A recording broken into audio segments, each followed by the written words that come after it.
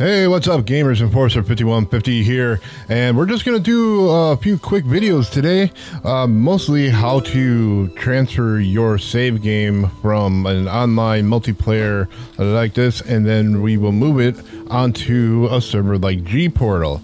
Now, Cleston had a few issues with getting his game file uploaded, and hopefully there was just a step that was maybe missed because the buildings and stuff was not going in, but obviously the player data is, because I believe that the player data is actually saved locally, so that's in your cloud save and everything. So let's go ahead and get this. Alright, so what you want to do is go ahead and shut down your server first. It's pretty important that you shut it down, make sure that it's completely stopped, and because, you know, it's just going to re-upload your content. Now what you'll do is you'll use File Manager, and for here, you can see in Site Manager, I have the Enshrouded US server. Your FTP details are in your Portal. Put your host in, the port number, put your username in, and your password. And obviously, I'm not going to show you that because I don't want you to get in my server. Well, you go ahead and connect to that, and it'll be the same files here.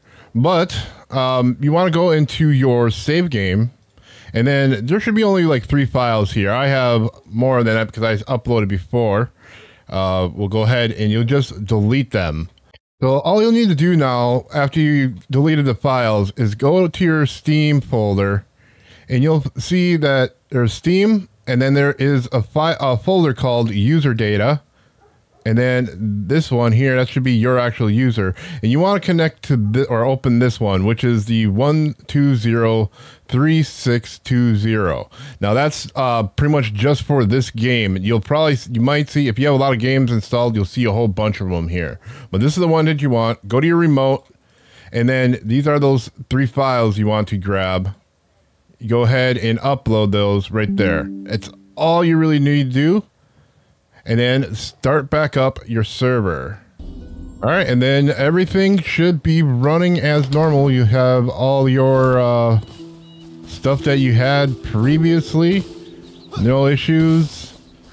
And that's pretty much it. Let me know in the comments below if you have any issues. I'll see if I can help out if I can.